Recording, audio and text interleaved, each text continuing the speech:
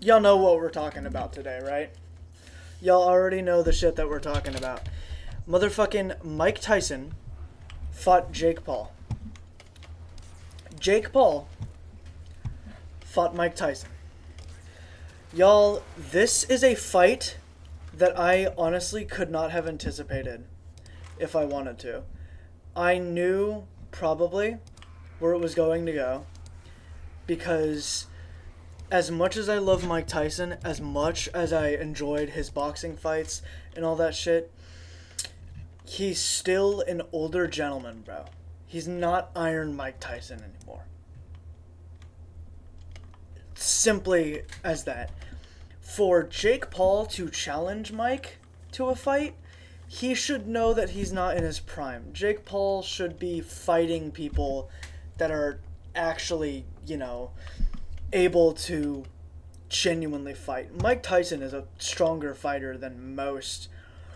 Mike Tyson is a stronger man than most men at 58. I mean, the people I know that are at 58 are like decrepit and like decaying. So, I don't know. I just feel like Jake Paul probably. I don't know, man. The fight is a really hard thing to digest because everybody's hoping that Mike Tyson would win, unrealistically, of course. Mike Tyson did what he does, and he fucking survived for the whole round. That did what he does. I misspoke. But he survived the rounds. He stuck out through all of the rounds, and he was fine. He didn't even look hurt after all of it. But it's not a surprise. It's not a surprise that Mike Tyson lost. It's a disappointment, but it's not surprising. And I think that this was kind of a sign that the crown that Mike Tyson has worn is being passed over to Jake Paul now. If Jake Paul can even fucking get close to some of the insanely crazy good boxers that are in the fray at the moment. I'm not too familiar with boxing at the moment. I haven't been keeping up with it. I haven't been watching it. As much as I like fighting, I've just kind of been sticking to myself,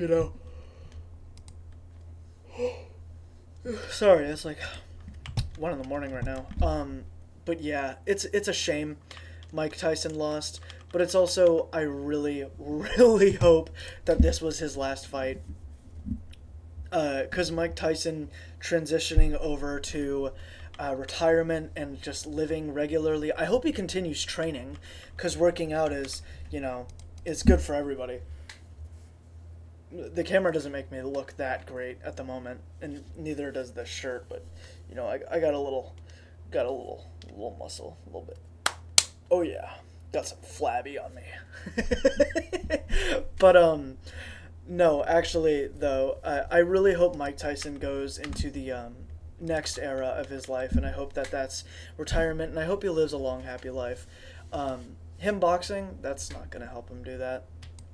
But yeah, so just wanted to let y'all know, if you haven't seen the fight, there's probably going to be some clips or something of it and whatnot.